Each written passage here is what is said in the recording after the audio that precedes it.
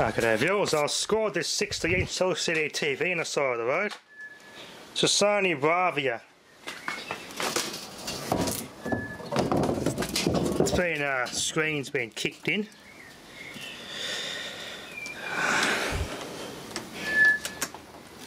I was surprised to find that it's all Sony branded components in there. Sony were the ones that outsourced all their manufacturing to China. But it's all Sony branded. Let's quickly plug the power back in. Everything does seem to work. I hear the boot up sound and everything on it. Made in June 2015. It's not even that old. This must be the Wi-Fi device. Han High Precision Industries, made in China. 5 GHz indoor use only. That's the Wi-Fi module. And it even has little tiny SMA connectors for an antenna. Cool, you can put Wi-Fi aerial on this thing. That's really cool. Tusa. I've also found it quite interesting. It's like a PCI slot, similar to something using some laptops that look similar. This tuner and AV input module is actually interchangeable with something else. That's kind of cool, and it's separate from the actual TV module. So you can change this tuner module. Maybe you can upgrade it for ultra high definition or something, which is kind of cool. It's a Sony branded. This is a set-top box that's inbuilt into the TVs they used to talk about when these TVs are coming out. This is a processor, the CPU, Sony X Reality Pro. All Sony branded. Amazing. Silicon image, I must put the RAM, more RAM here. This is the more for the picture, networking stuff. This Yamaha chip is the actual audio amplifier for the speakers. They're made in Vietnam. Quite nice little speakers. Look at that, the voice call. That's so cute. Very cute little speaker. They'll sound pretty nice like that. I might keep those. Definitely keep those. Unless they put some quality into the bloody speakers in these TVs, because majority of the cheaper ones sound like arse. Made in China by Sony. Shanghai, China, Sony. They all bloody are. PET diffuser sheet, prism sheet, PET, reflective sheet, PET. The backlight, it'd be interesting to use off this. I can hang it up on the roof, have an LCD TV backlight as a roof or a normal light, LED light. Main filter caps, a Rubicon, 105 degrees Celsius, 570 volt, 120 microfarad. Specialty one, very nice. Certain old vintage radio applications that would be used for. Nice flat profile transformer. Everything's nice and flat. Quality stuff. Quality stuff. 230 watt power supply.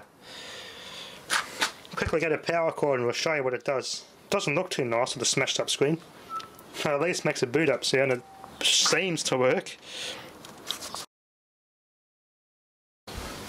Well, the light's on. Stand by.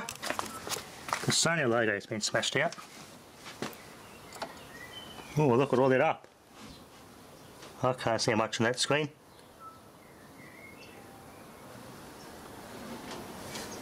Can't see much at all. Let's try and change some menus and see what the TV does sound wise.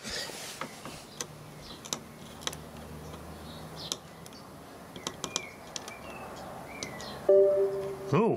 I'm trying to select something.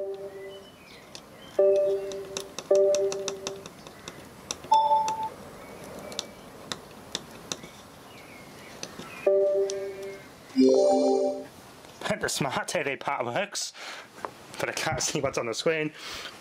There's no monitor out function, so I can't use it to go out and see as a monitor out. CRT ones, certain ones are the monitor out function.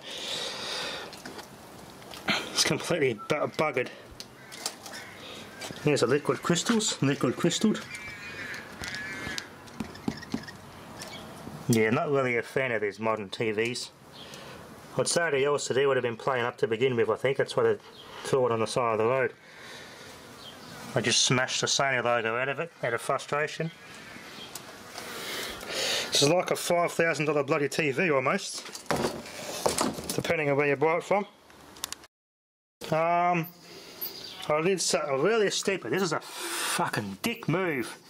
It cost me my powertrain VFD and blew its IGBTs. I'm not happy. I'm pissed off. I sealed up the electric motor really good. The one I scored today, and cleaned it all up and sealed it up. Oh yeah, it's perfectly sealed. There's a bit of moisture in here, so I blew it all out. Oh yeah, she's all good. Looked pretty dry in there after I blew it all out. Anyway, I tested it, and fucking bang! Big flash to earth. Inside here was a big flash in a terminal box here. I had it all open. Scared that crap out of me. It's a big bang, and the VFD blew its IGBTs, and now this thing's just shorted to earth. I'm doing this as a technique. I just figured out. I just thought of this now. What I'm doing is I'm shorting this out across a battery. I want to feel where it gets hot. It worked on this one.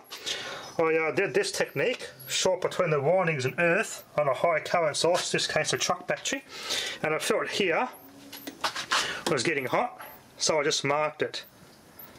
That's where the actual short has gone to earth. It's right here.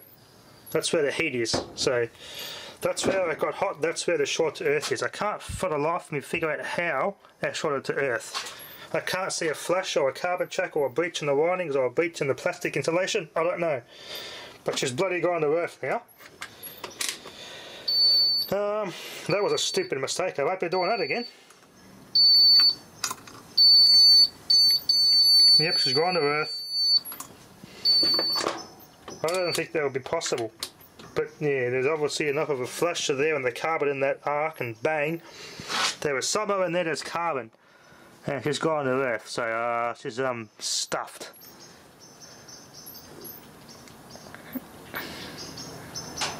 I'll have to find out exactly where. I could try and put some varnish or something in it to get that to stop, but I don't know how I'm going to fix that. It's stuffed.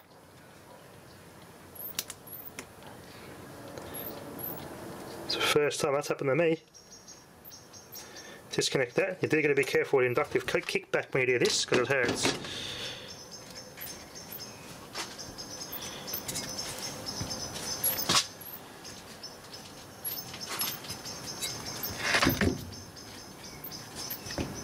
Well, this and there, the windings are small, so the windings are hot, but not the actual where it's shorted to earth is hot. I put it across a welder, but that didn't do nothing. So this must be a bigger short to earth, but it's actually a tiniest bit of current that's being passed.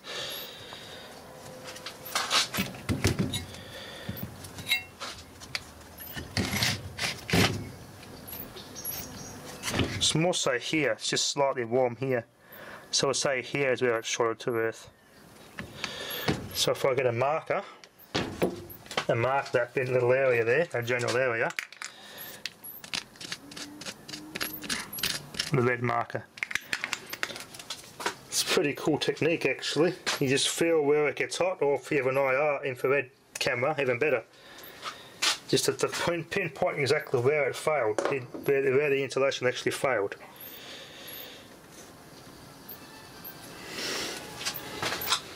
That's a shame.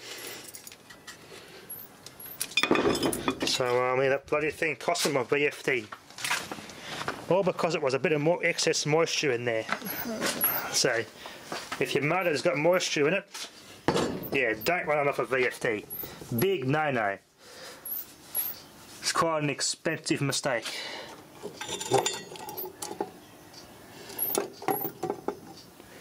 One, two, three, four, five. Okay, I've got 4 of them looking intact. We're going to replace the whole 6. 2 of them have got cracks in them and blown open. I'll give you a little look here. I'll get a little light out. We'll see what they've got written on them. Might be able to order some. K2O T60. That's a whole lot of them are. Hopefully nothing else went pop, because I just unplugged it straight away as soon as I heard the bang. Like I just ripped the plug out of the socket. K2O T60. There's our IGBTs, so there's bits of solder or something there, which off that little leg there, blew off there. Yeah, she's gone bang.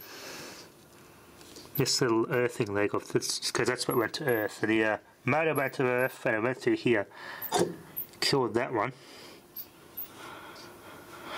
Go to OT60, so order 6 of those and we'll go from there. Hopefully I haven't killed anything else in this drive. Bugger. Bugger. K2O T60. K20 T60, they're IGBTs and I think they're 60 amp rated. So I have to order some of those and fix that drive up. Hopefully nothing else went bang in that drive. But we've lost the motor, but who cares? It didn't cost me anything. Free from a friggin' scrap bin. What a dick move. So, word of warning, if you want to wash an electric motor, make sure it's completely dried out before you put your good VFD in it to test it. There's no RCD in this shit either. I was cautious, so I wasn't in any danger, but just for those of you who don't know, just be bloody careful.